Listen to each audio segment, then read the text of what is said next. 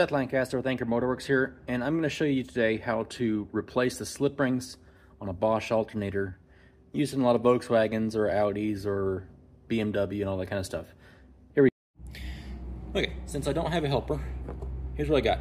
This is a power steering pump pulley remover. I got it from O'Reilly's. I remade a little end there for it.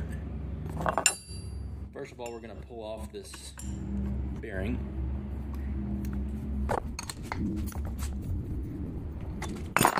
Now, right down here, turn this so you can maybe see a little bit better. There are two wires that are going to this slip ring.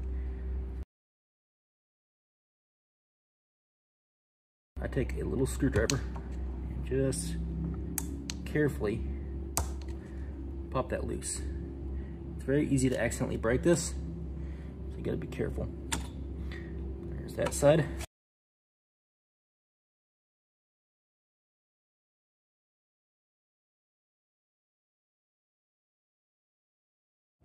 Now, I use a big pair of pliers with good grip and just grab onto the slip ring with this thing clamped down and then twist.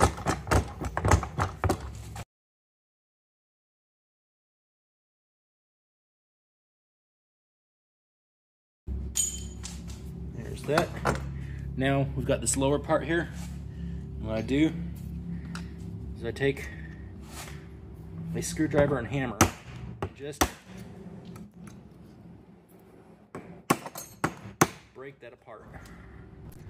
Be careful not to break those wires. Because if you break those wires, you get pain. So over here, you got all pieces of broken plastic.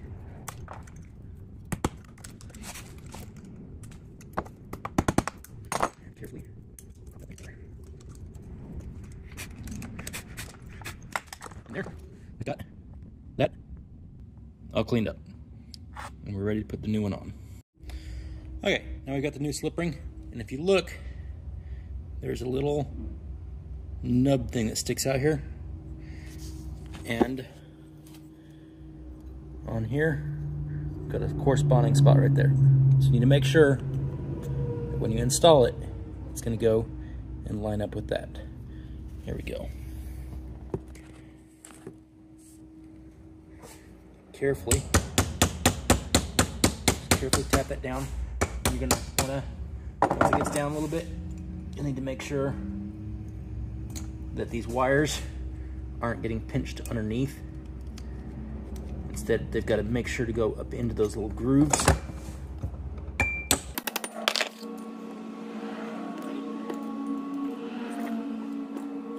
Don't get too hard on this. Down up against on the bottom. Then you're just going to take a screwdriver or pliers and push them up against the little tabs there. Let me get that where you can see it. Just push these wires up against there on both sides. Then we take it over to the soldering station. Okay, here we go. Solder.